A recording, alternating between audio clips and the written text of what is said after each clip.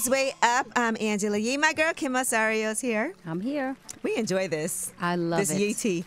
All right. Well, Iman Shumpert and Teyana Taylor, we have the details exclusively from the Jasmine brand surrounding their divorce settlement. You know, they got married in 2016. They have 2 daughters. She filed for divorce in 2023, and now everything is finalized.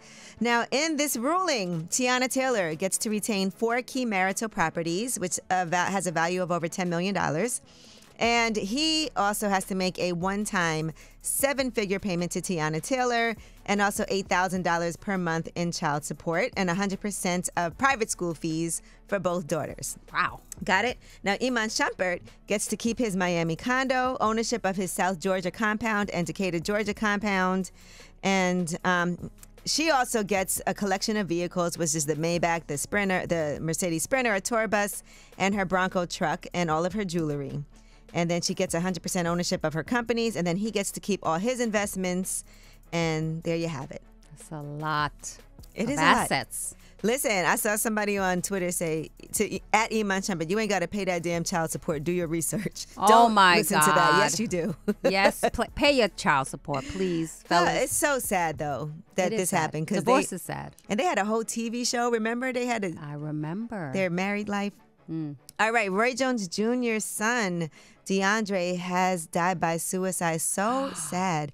He posted, unfortunately, my son DeAndre took his life on Saturday. I'm so thankful that God allowed me to come home Friday night to spend the last night of his life with me and the family. I know a lot of people are going through tough times right now, but nothing is worth taking your own life. God gives it, and God should be the one to take it away. Please respect our privacy while my family and I process this loss.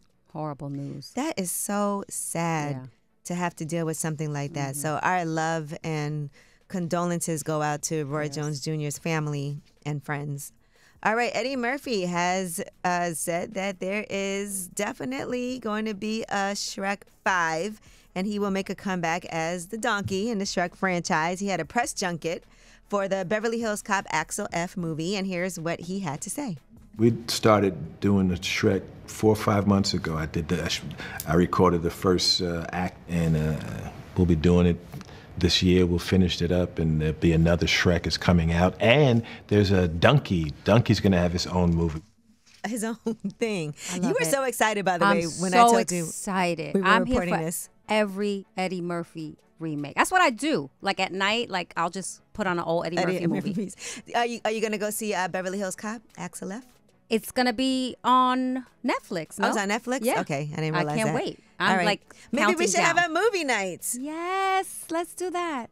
All I'm right. so excited. Well, that is your Yeetie. And when we come back, speaking of nights, let's talk about last night. I know you were outside. You went to go see I was A Boogie. outside. And we'll talk about that. And for all of you who don't know, all right, Kim Barrios is a producer for The Impact, New York, Yes. that edition. And so Ella Bands is on that show. That's right. And that Shout is out to her. A Boogie's, I don't know if they're in a relationship still, but we'll discuss it. But anyway, you were outside last night. It's outside. Way Up.